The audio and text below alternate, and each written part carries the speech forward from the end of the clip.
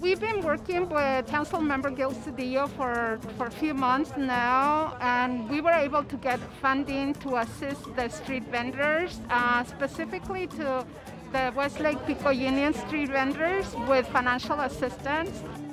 Street vendors, like any other business, they're hurting right now. So like a lot of people don't want to go out. So many of them haven't been able to keep up, and it's been really difficult for them.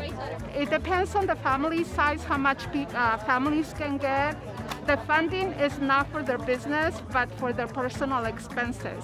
So for example, if they're behind on rent, behind on their bills, or they need money for personal care, our case managers will be able to assist them with funding for that. If they need clothing or household goods, what we do is we buy a gift card. Our case managers go with the customer to spend the money.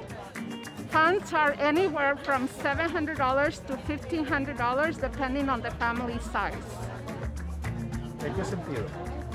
Pues de pagar los biles del internet para los niños porque lo ocupamos para la escuela, de la luz, debemos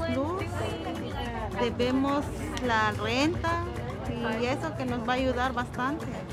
Más o menos, ¿cuánto estaba ganando y cuánto es lo que ha perdido? No, es bastante la diferencia. Anteriormente sí hay mucha gente trabajando, la gente trabajando compran. Pero ahorita el tiempo que está, mucha gente no trabaja, no compra, entonces la venta ha bajado bastante. Y cuesta un poquito para conseguir el dinero para pagar los biles, pagar la renta y todo. Es una suma ayuda bastante que nos dieron ahorita. Councilmember wanted to make sure that street vendors here in this area receive some sort of financial assistance and also technical assistance on how they can get their documentation in order so they can in the future be eligible for some other programs in state and federal.